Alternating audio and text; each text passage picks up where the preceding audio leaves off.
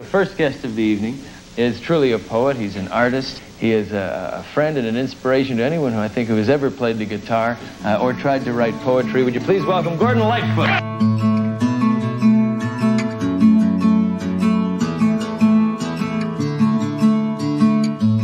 All around old Cape Horn, ships of the line, ships of the morn, some who've wished they'd never been born. They are the ghosts of Cape Horn. This is Carefree Highway Revisited, the show that celebrates the work of Gordon Lightfoot song by song, a proud member of the That's Not Canon podcast network. I'm your host, Mike Messner, and with me today is a fellow Lightfoot fan and one of my dearest friends from Oakland, California, Dave Stewart. Dave, welcome to the show. Thank you, Mike. Very, very happy to be here. How did you first get into Gordon Lightfoot's music? Originally, I was inspired to listen to Gordon because there was a rumor that Bruce Springsteen was an influence of his. I found that hard to wrap my mind around at the time because I was a young kid growing up in the 80s when I first heard about Bruce Springsteen. Mm-hmm. And Gordon Lightfoot came up because people were talking about it. And also Bachman Turner Overdrive. It's one of my favorite bands and also Canadian musicians. Yeah. And of course, that came from the remnants of the Guess Who. So there's another root there. Indeed. What do you like about Lightfoot's music generally? Well, for many, 60s music equates to the Beatles, Led Zeppelin, and the Rolling Stones. However, there are a lot of other great bands that a lot of times get passed over because, so much attention goes to the big mainstream acts. Gordon Lightfoot represents a different genre of a very excellent style of music of the time. And like a lot of other great bands, the Animals, the Associations, the Hollies, Herman's Hermits, Questions and the Mysterians, Gordon Lightfoot, he's a folk icon, and he writes music that is arranged and has metaphors and describes things about life and history and some of the very real aspects of it, as we'll find out when we talk about the lyrics. You mentioned that he writes arranged music, and it makes sense that he would do that because Gordon is a trained musician. I mean, he'd gone to college to be a band leader. So the sensibilities that he had, that's in his blood and it's under everything that he does. This is not somebody who grew up bashing away on a guitar in a garage band. He really does know what he's doing. It is very evident when you listen closely. Now, you wanted to talk about Ghosts of Cape Horn, which I discovered a little while back. I've really enjoyed this song because there's an air of mystery to it, and he's talking about supernatural ghosts, of course. There's history also, and of course, me being a professional historian, that rings my chimes. And of course, the fact that it's a folk song, which is, although Lightfoot's style has never really been categorized, okay, the influence is heavily folk. Why did you enjoy listening to it, and why did you want to talk about it? Well, I've been sailing around the San Francisco Bay here for the last 25 years, meeting a lot of people, going to a lot of parties, going on other people's boats, sailing with them. And this song kept coming up for many of the people, and I decided that I should listen to it a little closer, and then I realized that it was a Gordon Lightfoot tune, and it made sense for a sailor. There's a lot of metaphors in the lyrics that you really only make sense if you've been at sea and taken weather on your own boat. I gotcha. And you being a sailor, we'll talk more about that a little bit later. Is there a setting, time of day, or a place that to you would be like the perfect environment in which to listen to Ghosts of Cape Horn? Oh, I would say just sailing. Yeah, it's a sailing song. Put it on. I think for me, I don't know if I'd be on a body of water, but I would probably be near a body of water, maybe sitting around a campfire at night. Maybe somebody's telling ghost stories, because this is really, in a sense, it is a ghost story within the song. So that's when I would want to be listening to it. So let's talk a little bit about how the song got written. This is one that Gordon was asked to write for a documentary film that came out in 1980. It's on YouTube, but it's also at the National Sailing Hall of Fame website. And the movie, although I've not seen it, is narrated by Jason Robards and was apparently pretty well received at the time. And it talks about sailing vessels making the trip around Cape Horn before the Panama Canal was built, which would have been, I think, in the 1910s. Now, Dave, you being a sailor, can you kind of enlighten us a little bit about where is Cape Horn and why there's such a mystique surrounding it? Well, it is the very southern tip of the South American continent. It is the end of known land that you can walk on until you have to swim to Antarctica, which is effectively the bottom of the world. It's also south of the equator down there, the Pacific Ocean and the South Atlantic, and all the water around Antarctica. It's so vast and expansive, it has been known to give people spiritual experiences, which I think partly connects to the ghost tales that you're mentioning. So it's all the way down there, the location of it, and because the ice of Antarctica, and then you have southern warm currents coming down from the equator and the tropics, creates a unique place for very, very powerful weather events. Now, for many, many years, they had no choice, or they believed that they had no choice to sail around. However, in the early 1500s, Magellan discovered a passage that was able to avoid going around the very, very tip of the continent, and it was sort of an inland route that cut off a fairly significant amount of nautical miles from the voyage. It also gave you the opportunity to avoid or take shelter if there was a significant weather event, and that pretty much became the main thoroughfare shortly after Magellan charted it out and brought the information back to Spain. And as you say, it's at what is commonly known in the Tierra del Fuego, so the southern tip of Chile. Yes. Yet, even though the Straits of Magellan had been created and in the intervening years between Magellan's discovery and the creation of the Panama Canal, a lot of sailors still did try to make that voyage around Cape Horn, even though it wasn't necessarily the most convenient way to go. Interestingly enough, it became some sort of sacred rite of passage for the sailors.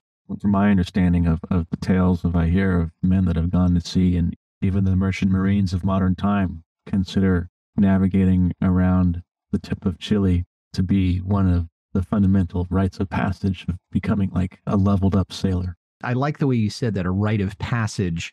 So you've reached a certain level of sailing capacity or ability if you've managed to navigate around Cape Horn. Exactly. Gotcha. We'll be right back to our conversation with Dave Stewart about ghosts of Cape Horn. But first, a word from a podcast partner or two.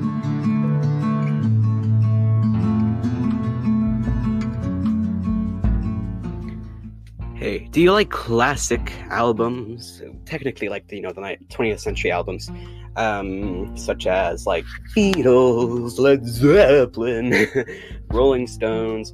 I've only had Beatle episodes so far, however, I'll be doing more. But welcome to my show, or rather, hey, welcome to check out my show. All those years ago, a classic album podcast with the dipping sauce. As you can see, the George Harrison reference. I review classic albums, not of those the likes of Beethoven, the likes of the Beatles and Rolling Stones, and like I mentioned earlier, or what have you. So yeah, check it out. It's every Monday. I do albums, conspiracies, songs, all that jazz. So just check it out. All those years ago, a classic album podcast, wherever you get your podcasts.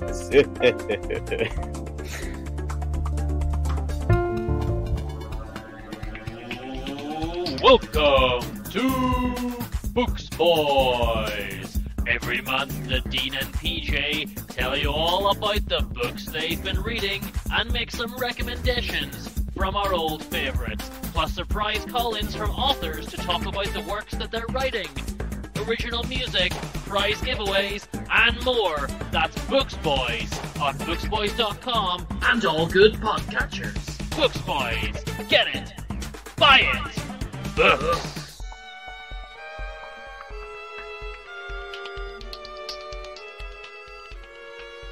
Well, let's dive into the lyrics here. All around old Cape Horn, ships of the line, ships of the morn. Now, ships of the morn clearly are fishing vessels that are getting out on the ocean early in the morning, probably before the sun comes up, because that's when the fish would be biting. But ships of the line, I'm not really sure what he means by that. Do you have an angle on it? Well, even back in the 1520s, there were shipping companies, much like we have today, that carried cargo and also letters and various supply ships that would sail around and sail out and bring supplies to like the whaling vessels, right? So they didn't have to come back to port as often and they could continue to hunt for whales. One of them was named the Wellerman Line. Recently, I forget the fellow's name, but someone did a cover of it the last year or so, and it became quite popular as a song for like a TikTok reel. The Wellerman Line. Yeah. The song is called The Wellerman. Okay. Well, maybe some listeners can listen to that and then get back in touch with us about it. Some who wish they'd never been born, they are the ghosts of Cape Horn. Now, if you look at it grammatically, he would be referring to the ships, but obviously sailors refer to their ships as she, and they certainly feel a personal kinship with them. Do you think Gordon here is talking about ships, or is he talking about human beings? Oh, I think he's absolutely talking about the sailors, because most of these sailors came in from the fields looking for work because they were hungry and had no idea about anything about the water. And 4 days into their new job, they find themselves in the middle of the ocean. And some of them took to it and became very successful, and others straight up didn't make it. And they were miserable because they were far from home. They were homesick. They were seasick. And probably, if you're feeling all of those things, there's probably a good reason you would say, God, I wish I was never born. Yeah. Then we get some onomatopoeia, which is falderalda, riddle-dee-rum with a rim-dim-diddy and a rum-dum-dum. It sounds like just about every other cliched sailing tune that you've ever heard, and it's very well placed in the middle of this song. Sailing away at the break of dawn, they are the ghosts of Cape Horn, and ships are leaving early in the morning to make the use of the daylight and the wind. And is it also the tide? And pardon my ignorance on this, I'm not a sailor, but is the fact that they're getting up that early, does that have to do with the tide as much with anything else? Absolutely. I would say that it is probably one of the main reasons that they're getting up early. For hundreds of years, the celestial motion of the moon and whatnot hasn't really changed a whole lot. And it just turns out that most of the time, if you want to catch the tide that you need to get somewhere, you got to get up early to do it. That makes perfect sense. Why any sailing trip that I've ever taken, okay, they're weighing anchor very early in the morning. See them all in sad repair, divans dance everywhere. Now, you get the impression that if you went diving in Cape Horn to see the shipwrecks, you'd see, the wreckage of these things. But then when we were talking before we went on the air, you had another angle on the sad repair aspect of it. Tell us about that. Well, boats are a very special thing, and taking care of them is unlike taking care of anything else you'll ever encounter in your life. And as a result, a lot of them get abandoned by their humans, and they are left in marinas and boatyards all over the place, in the back corners of some of the strangest mangroves you'll find, abandoned and effectively soulless. I like the way you said that. And that's kind of a sad commentary. I guess that would happen when people just can't afford to go sailing anymore, because I can't imagine that you get so tired of sailing that you just can't do it. But maybe you're physically incapable of doing it, or you're economically incapable of doing it.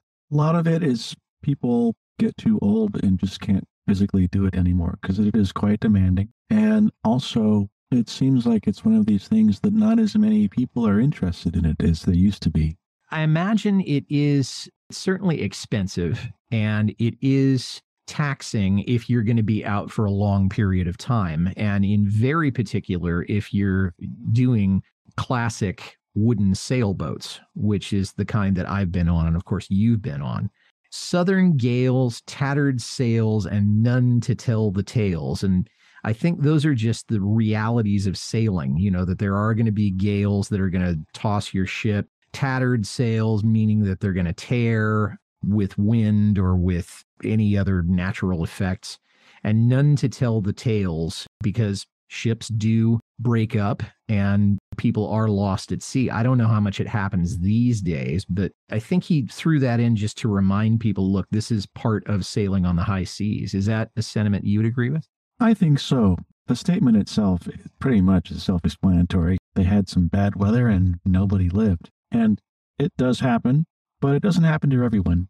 Most people that sail go through their entire life never really experiencing a major weather event. But every once in a while, some poor soul gets stuck in the wrong place at the wrong time, and none to tell the tales. Yeah, and we read that in history books, and we see it in documentaries like this.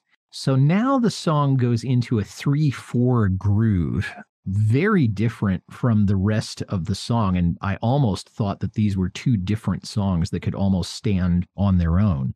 Come all of you rustic old sea dogs who follow the bright Southern Cross. Now, Dave, the Southern Cross is something that's probably spoken about in literature and poetry, but what is it and why would anyone who's out at sea follow it? Well, first of all, let's definitely establish that it's absolutely a legitimate constellation. It's called Craks, Kraks, and it's actually Latin for cross. Oh, now, okay. The southern equator aspect of it, it is literally a cross up in the sky on the very south end of the Milky Way, and it is used as a celestial navigation waypoint at night for when they didn't have compasses. So this was a way that they got around knowing that they were more or less on course by following this array of stars that it's up there. And you said it was called the Craks constellation? Yeah, and it looks like a cross. It's sort of unique in that all the stars that form the constellation are all about equally bright and brighter than a majority of the stars around them. So it's really just a celestial landmark almost. Yeah, it's like the North Star. Got it. You were rounding the Horn in the eye of a storm when you lost her one day, and you read all your letters from oceans away, then you took them to the bottom of the sea. Now, these are probably the letters from the shipping lines that you mentioned a minute ago. So they found these ships that were doing whatever, exploring, looking for buried treasure, goodness knows what else. And they actually found these ships on the high seas and said, hey, we've got some mail for you, and we've got fresh water, and we've got other supplies. And you get the impression that the sailors would just absolutely treasure these letters and then just read them again and again and again, and would never let go of them. Yeah, that's pretty accurate. That was their main source of entertainment. We'll be right back to our conversation with Dave Stewart about ghosts of Cape Horn. But first, a word from a podcast partner or two. Is that song really a cover? What instrument are they playing there? What do those crazy lyrics mean? If you're the kind of person who thinks about stuff like that, you're in luck, because I've got just the podcast for you. How Good It Is chooses a single song each episode and takes a dive into the story behind the song and the artist who made it famous.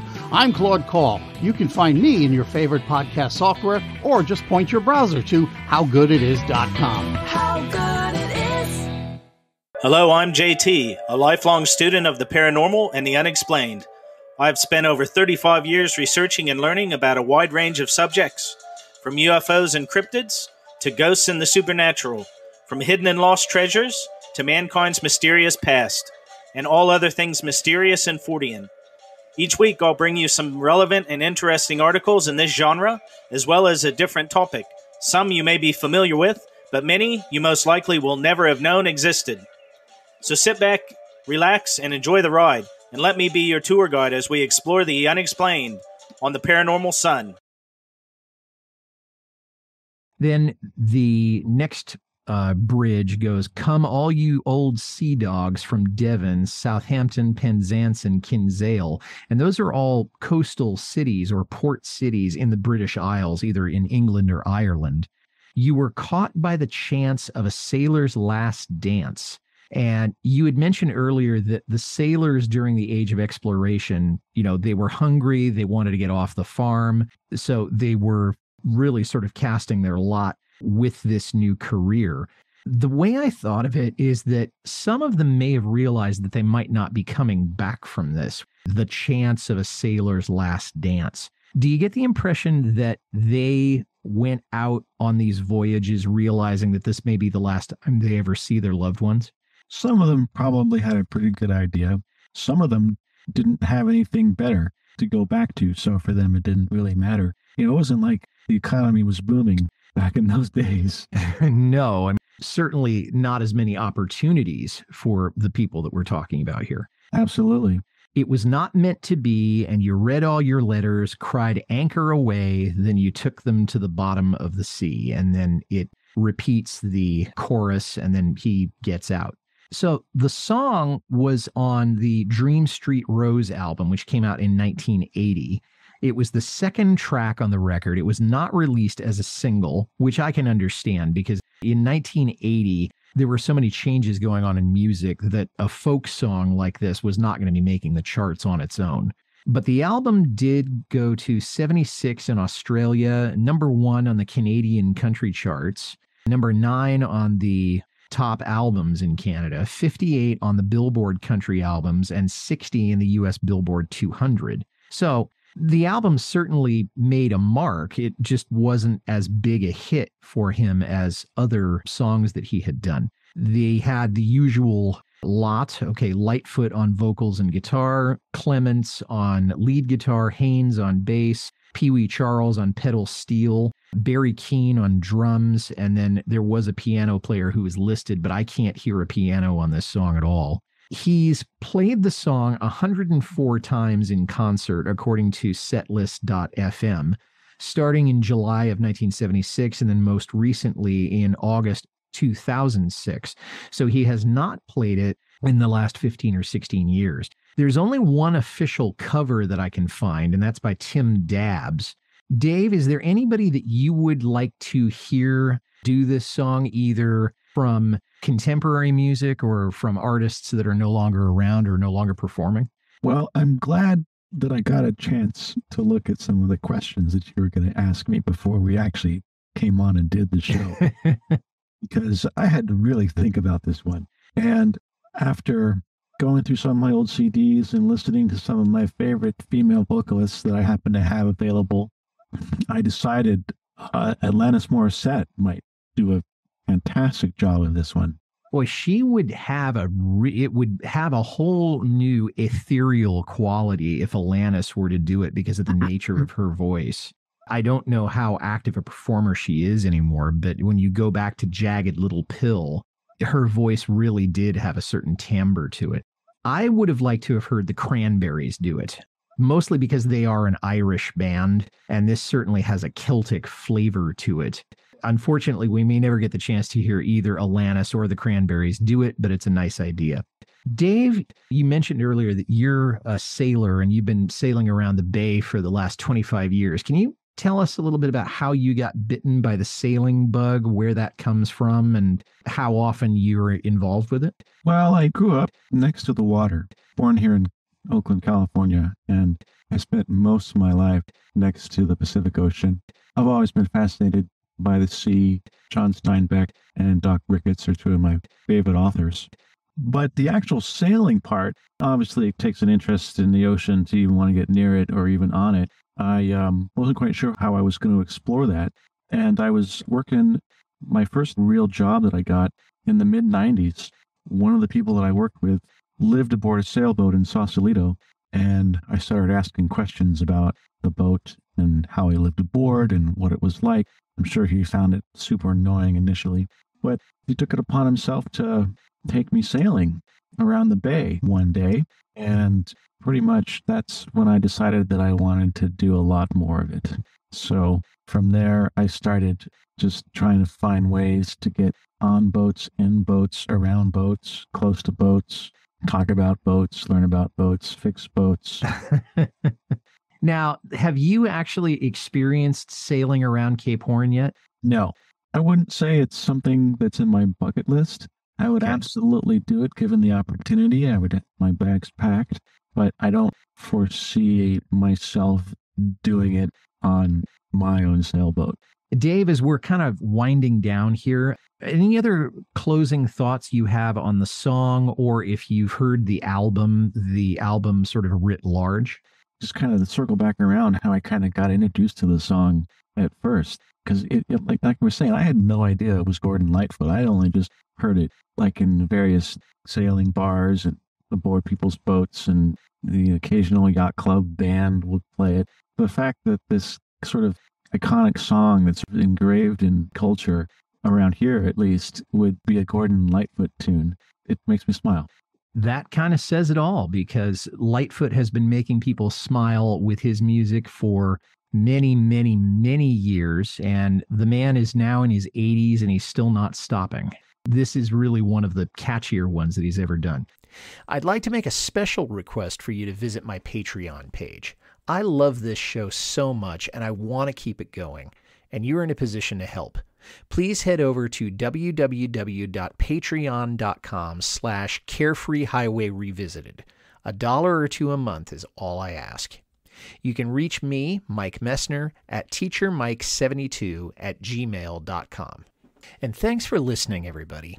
If you like this well enough to listen to the whole thing, tell somebody about it. Carefree Highway Revisited is on Apple, Spotify, Acast, or wherever you get your listening matter.